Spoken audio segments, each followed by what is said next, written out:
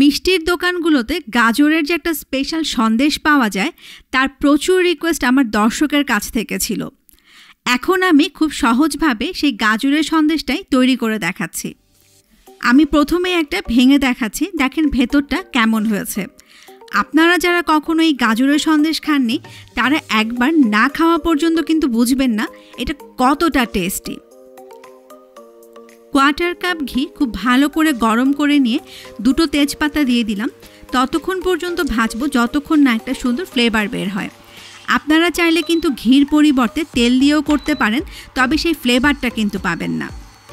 সুন্দর একটা ফ্লেভার বের হলেই কুড়ানো গাজরগুলো দিয়ে দিচ্ছি।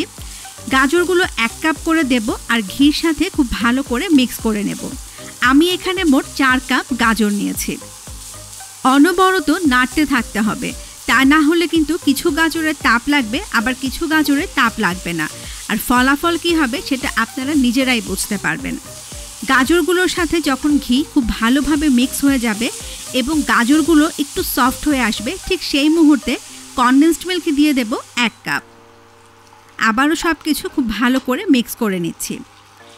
এই সন্দেশটা কিন্তু কনডেন্সড মিল্ক দিয়েই করতে হবে, আলাদাভাবে চিনি বা দুধ দিয়ে কিন্তু এই সন্দেশটা ভালো হবে না। পুরো প্রসেসটাতে কিন্তু চুলোর আঁচটা একদম ফুল থাকবে। কনডেন্সড মিল্ক দেওয়ার পরে কিন্তু একটু পানি উঠে আসবে আর এতেই কিন্তু গাজরটা সেদ্ধ হয়ে যাবে।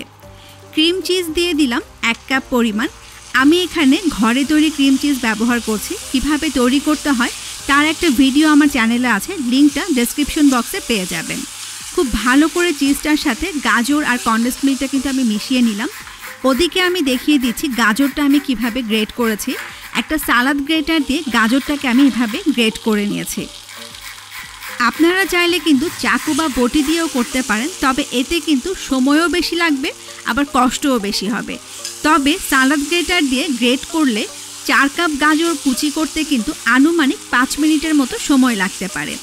এদিকে এলাচ গুঁড়ি দিয়ে দিচ্ছি আধা চা চামচ। প্রথমে অল্প একটু দিয়ে খুব ভালো করে মিক্স করে নিয়ে পরে বাকিটা দিয়ে দেব। আমার কিন্তু সব কিছু দেয়া শেষ। এবার অনবরত নাড়াচাড়া করে এই সন্দেশটাকে তৈরি করতে হবে। যখন দেখবেন নাড়তে নাড়তে একটু ভারী হয়ে এসছে এবং গাজরগুলো প্যানে জোট হয়ে যাচ্ছে, মানে আগের মতো আর সরে সরে যাচ্ছে না বা সফট হয়ে নেই, তখন বুঝতে হবে এই সন্দেশটা জমানোর সময় হয়ে গেছে। পুরো প্রসেসটাতে আমার আনুমানিক 20 মিনিটের মতো সময় লেগেছে। ওদিকে আমি একটা ট্রেতে অল্প একটু ঘি নিয়ে খুব ভালো করে ব্রাশ করে নিচ্ছি, এতে করে সন্দেশটা তোলার সময় খুব ইজিলি উঠে আসবে। আমার মিক্সিংটা কিন্তু রেডি। এবার আমি তেজপাতাগুলো একটু তুলে ফেলে দিচ্ছি, দিয়েই কিন্তু আমি প্লেটে বিছানোর জন্য চলে যাচ্ছি।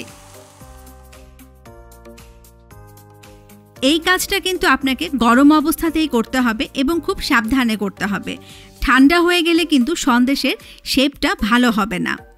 এবার একটা চ্যাপ্টা চামচ দিয়ে আমি সন্দেশটার জন্য খুব ভালো করে এই মিক্সিংটাকে শেপ করে নিচ্ছি। আপনারা চাইলে হাত দিয়েও করতে পারেন, তবে একটু সাবধানে করবেন, কারণ মিক্সিংটা কিন্তু এখন অনেক গরম। আর যেহেতু সন্দেশ একটু মোটা হয় তাই আমি এটাকে একটু মোটা করেই বিছিয়েছি। এবার এই মিক্সিংটাকে রুম টেম্পারেচারে এনে ফ্রিজের নর্মাল পোর্শনে রেখে দেব আনুমানিক 2 ঘন্টার জন্য।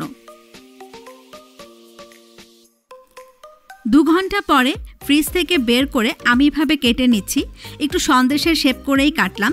দেখলেন তো কত ইজি তৈরি করা এই সন্দেশটা। এখন নিশ্চয়ই আর দোকান থেকে কিনে খাবেন না, অবশ্যই বাসায় তৈরি করবেন। এই সন্দেশটা তৈরি করার পরে ফ্রিজের নর্মাল পোর্শনে নিশ্চিন্তে কিন্তু আপনি 7 দিন রেখে দিতে পারেন। অবশ্যই তৈরি করবেন, ফ্যামিলি মেম্বারদের সাথে এনজয় করবেন।